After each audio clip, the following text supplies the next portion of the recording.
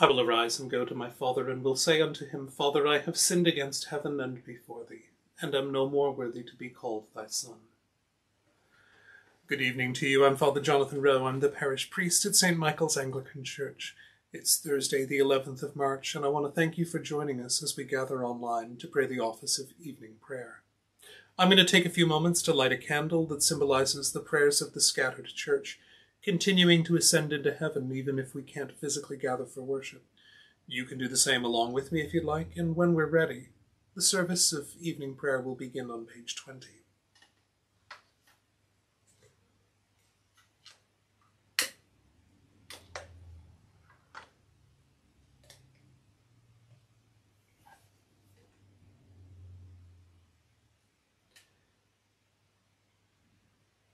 O Lord, open thou our lips, and our mouth shall show forth thy praise. O God, make speed to save us. O Lord, make haste to help us. Glory be to the Father, and to the Son, and to the Holy Ghost, as it was in the beginning, is now, and ever shall be, world without end. Amen. Praise ye the Lord. The Lord's name be praised. The Psalms appointed for this evening are Psalms 85 and 86, beginning on page 438. Lord, thou art become gracious unto thy land. Thou hast restored the fortunes of Jacob. Thou hast forgiven the offense of thy people, and covered all their sin. Thou hast taken away all thy displeasure, and turned thyself from thy wrathful indignation. Turn us, O God our Saviour, and let thine anger cease from us.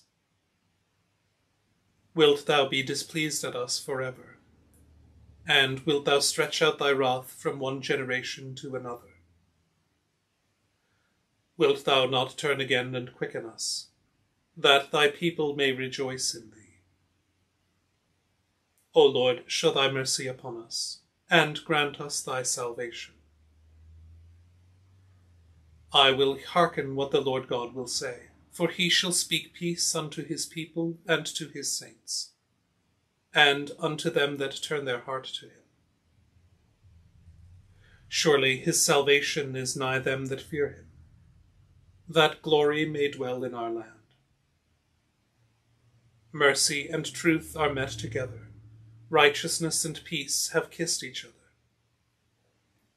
Truth springeth out of the earth, and righteousness hath looked down from heaven.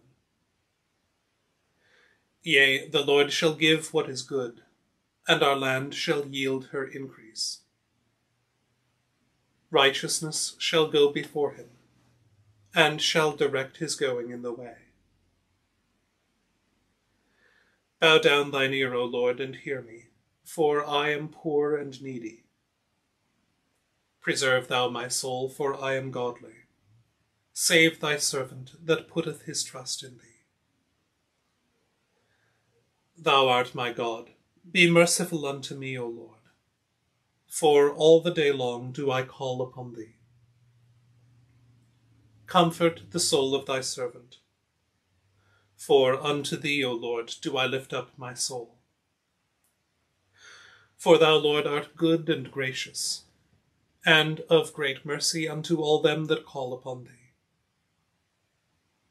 Give ear, Lord, unto my prayer, and ponder the voice of my humble desires.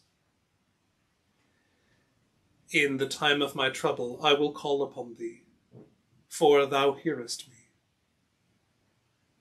Among the gods there is none like unto thee, O Lord. There is not one that can do as thou doest. All nations whom thou hast made shall come and worship thee, O Lord, and shall glorify thy name. For thou art great and doest wondrous things. Thou art God alone. Teach me thy way, O Lord, and I will walk in thy truth. O knit my heart unto thee, that I may fear thy name. I will thank thee, O Lord my God, with all my heart, and will praise thy name for evermore. For great is thy mercy toward me, and thou hast delivered my soul from the nethermost hell. O God, the proud are risen against me, and a band of violent men have sought after my soul, and have not set thee before their eyes. But thou, O Lord, art a God full of compassion and gracious, long-suffering, plenteous in mercy and truth. O turn thee then unto me, and have mercy upon me.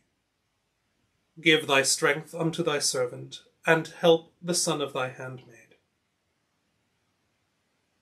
Show some token upon me for good, that they who hate me may see it and be ashamed.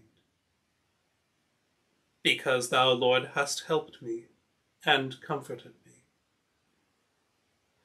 Glory be to the Father, and to the Son, and to the Holy Ghost, as it was in the beginning, is now, and ever shall be, world without end. Amen. The first lesson is written in the book of the prophet Jeremiah, the 10th chapter, beginning at the 11th verse. Thus shall you say to them, the gods who did not make the heavens and the earth shall perish from the earth and from under the heavens. It is he who made the earth by his power, who established the world by his wisdom, and by his understanding stretched out the heavens. When he utters his voice, there is a tumult of waters in the heavens, and he makes the mist rise from the ends of the earth. He makes lightnings for the rain, and he brings forth the wind from his storehouses. Every man is stupid and without knowledge. Every goldsmith is put to shame by his idols. For his images are false, and there is no breath in them. They are worthless, a work of delusion. At the time of their punishment they shall perish. Not like these is he who is the portion of Jacob, for he is the one who formed all things. And Israel is the tribe of his inheritance. The Lord of hosts is his name. Gather up your bundle from the ground, O you who dwell under siege. For thus says the Lord, behold, I am slinging out the inhabitants of the land at this time, and I will bring distress on them, that they may feel it. Woe is me because of my hurt. My wound is grievous. But I said, truly, this is an affliction, and I must bear it. My tent is destroyed, and all my cords are broken. My children have gone from me, and they are not. There is no one to spread my tent again, and to set up my curtains. For the shepherds are stupid, and do not inquire of the Lord. Therefore they have not prospered, and all their flock is scattered. Hark, a rumour, behold, it comes, a great commotion out of the north country, to make the cities of Judah a desolation, a lair of jackals. I know, O Lord, that the way of man is not in himself, that it is not in man who walks to direct his steps.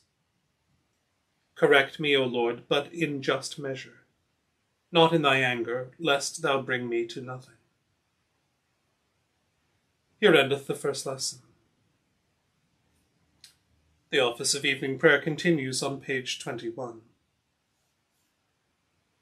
My soul doth magnify the Lord, and my spirit hath rejoiced in God my Saviour. For he hath regarded the lowliness of his handmaiden. For behold, from henceforth all generations shall call me blessed. For he that is mighty hath magnified me, and holy is his name.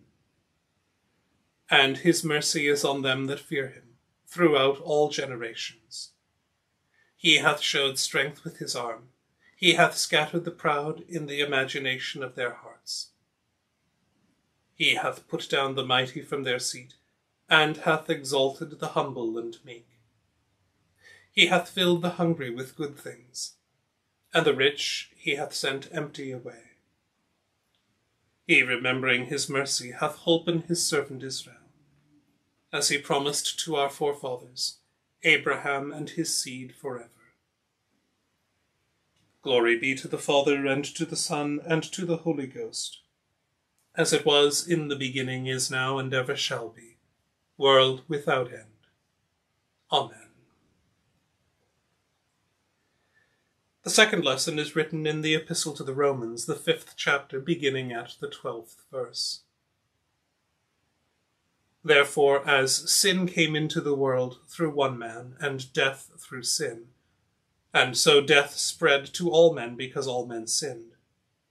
Sin indeed was in the world before the law was given, but sin is not counted where there is no law. Yet death reigned from Adam to Moses, even over those whose sins were not like the transgression of Adam, who was a type of the one who is to come. But the free gift is not like the trespass. For if many died through one man's trespass, much more have the grace of God and the free gift in the grace of that one man, Jesus Christ, abounded for many. And the free gift is not like the effect of that one man's sin. For the judgment following one trespass brought condemnation, but the free gift following many trespasses brings justification. If, because of one man's trespass, death reigned through that one man, much more will those who receive the abundance of grace and the free gift of righteousness reign in life through the one man, Jesus Christ. Then, as one man's trespass led to condemnation for all men, so one man's act of righteousness leads to acquittal and life for all men. For as by one man's disobedience many were made sinners, so by one man's obedience many will be made righteous. Law came in to increase the trespass, but where sin increased, grace abounded all the more. So that as sin reigned in death, grace also might reign through righteousness to eternal life through Jesus Christ our Lord. Here endeth the second lesson. The office of evening prayer continues on page 22. Lord, now lettest thou thy servant depart in peace, according to thy word. For mine eyes have seen thy salvation, which thou hast prepared before the face of all people, to be a light to lighten the Gentiles, and to be the glory of thy people Israel. Glory be to the Father, and to the Son, and to the Holy Ghost, as it was in the beginning, is now, and ever shall be, world without end. Amen. I believe in God, the Father Almighty, maker of heaven and earth, and in Jesus Christ, his only Son, our Lord, who was conceived by the Holy Ghost, born of the Virgin Mary, suffered under Pontius Pilate, was crucified, dead, and buried. He descended into hell. The third day he rose again from the dead. He ascended into heaven, and sitteth on the right hand of God the Father Almighty. From thence he shall come to judge the quick and the dead. I believe in the Holy Ghost, the Holy Catholic Church, the communion of saints, the forgiveness of sins, the resurrection of the body, and the life everlasting. Amen. The Lord be with you, and with thy spirit. Let us pray. Lord, have mercy upon us. Christ, have mercy upon us. Lord, have mercy upon us. Our Father, who art in heaven, hallowed be thy name. Thy kingdom come, thy will be done on earth as it is in heaven. Give us this day our daily bread, and forgive us our trespasses, as we forgive them that trespass against us. And lead us not into temptation, but deliver us from evil. Amen. O Lord, show thy mercy upon us, and grant us thy salvation. O Lord, save the Queen, and mercifully hear us when we call upon thee. Endue thy ministers with righteousness, and make thy chosen people joyful. O Lord, save thy people, and bless thine inheritance. Give peace in our time, O Lord, and evermore mightily defend us. O God, make clean our hearts within us, and take not thy Holy Spirit from us. We beseech thee, Almighty God, look upon the hearty desires of thy humble servants, and stretch forth the right hand of thy majesty to be our defence against all our enemies. Through Jesus Christ our Lord. Amen. Almighty and everlasting God, who hatest nothing that thou hast made, and dost forgive the sins of all them that are penitent, create and make in us new and contrite hearts, that we, worthily lamenting our sins, and acknowledging our wretchedness, may obtain of thee, the God of all mercy, perfect remission and forgiveness. Through Jesus Christ our Lord. Amen. O God, from whom all holy desires, all good counsels, and all just works do proceed, give unto thy servants that peace which the world cannot give, that our hearts may be set to obey thy commandments, and also that by thee, we, being defended from the fear of our enemies, may pass our time in rest and quietness. Through the merits of Jesus Christ our Lord. Amen. Lighten our darkness, we beseech thee, O Lord, and by thy great mercy defend us from all perils and dangers of this night. For the love of thy only Son, our Saviour Jesus Christ. Amen. Almighty God, whose blessed Son Jesus Christ went about doing good and healing all manner of sickness and disease among the people, continue, we beseech thee, this his gracious work among us, especially in those working to contain the spread of COVID-19. Cheer, heal, and sanctify the sick. Grant to the physicians, surgeons, and nurses wisdom and skill, sympathy and patience. And send down thy blessing upon all who labor to prevent suffering and to forward thy purposes of love. Through Jesus Christ our Lord. Amen. I'd invite you now to call to mind some way in the last 24 hours that you've been particularly aware of the presence of God. Where have you seen God at work in the world, and just as importantly, what have you seen God doing? Give thanks and praise for the gift of that experience, and pray for the grace and strength and courage to join in what God is doing in the world.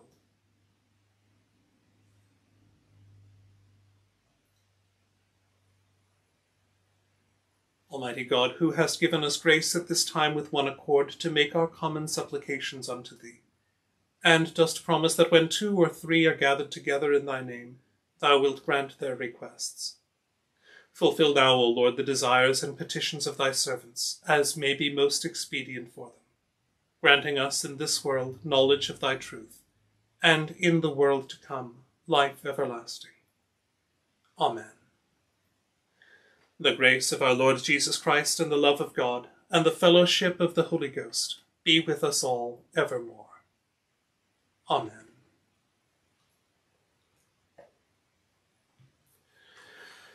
Again, thanks for joining us this evening. I hope that these daily services of morning and evening prayer are a blessing to you, and if so, I hope you'll take a few moments to like this video, wherever you found it, on Facebook or on YouTube. Take a few moments to do so. That makes it easier for other people like you to see more things like this. If you take a few moments to share this video with someone that you think would appreciate it, that's also greatly appreciated. And if you haven't already done so, take a moment to subscribe to our YouTube channel to make it that much easier to find your way back to us the next time we gather for prayer. And until we do that, be good. God bless and take care of each other. Bye-bye.